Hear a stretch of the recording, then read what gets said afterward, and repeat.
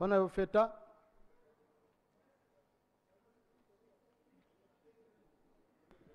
Thank you very much, Right Honorable Speaker.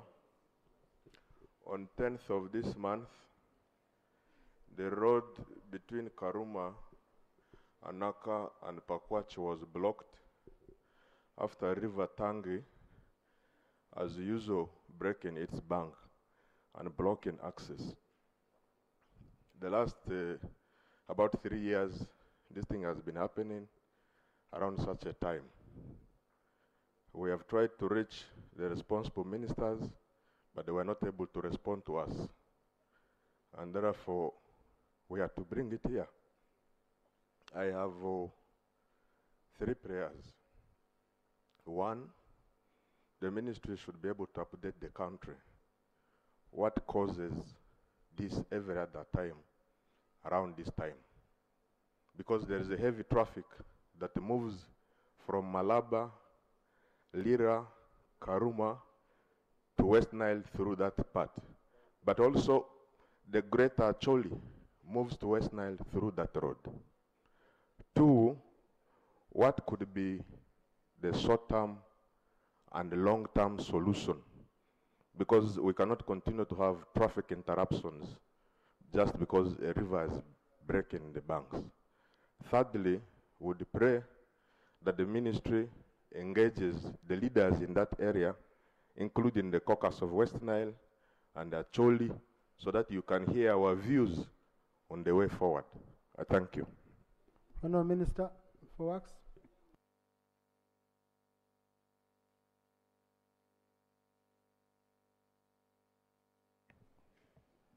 Right Honourable, it's a pity that Tangi again breaks its bank and causes this disruption.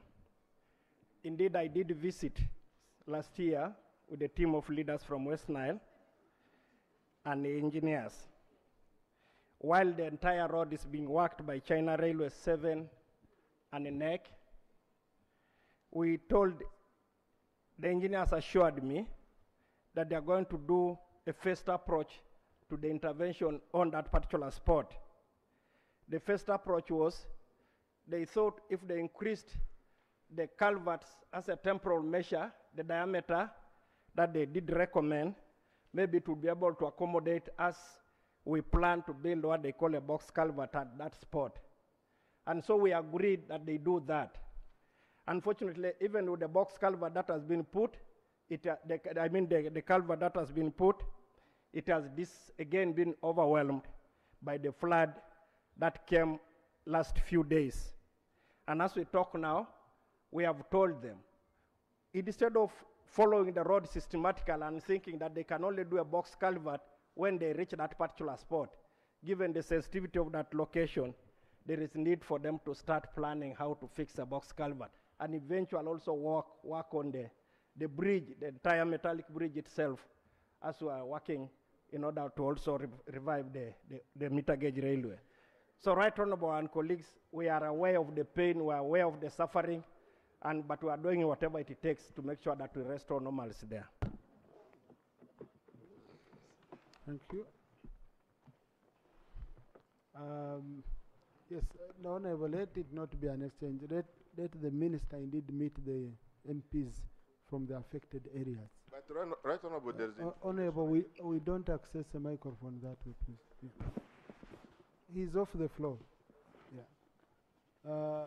Honourable Singoma, Honourable Mapenduzi, what's the procedure matter? Thank you, Right Honourable Speaker. Right Honourable Speaker, much as the Honourable Minister is making commitment, it would it not be procedurally correct, Honourable Speaker, that the Honourable Minister puts a definite period within which he can meet the members of Parliament? Because, Right Honourable Speaker, for almost 2 years I have been waiting for the Honourable Minister in Gulo. He will tell you, we are coming, we will meet you. And that becomes the story. And so it would be good for him to be specific on what step and when, so we can measure. Thank you. Honourable Ecweru, I know you for being very proactive. Can you meet this team tomorrow? Because it's an emergency.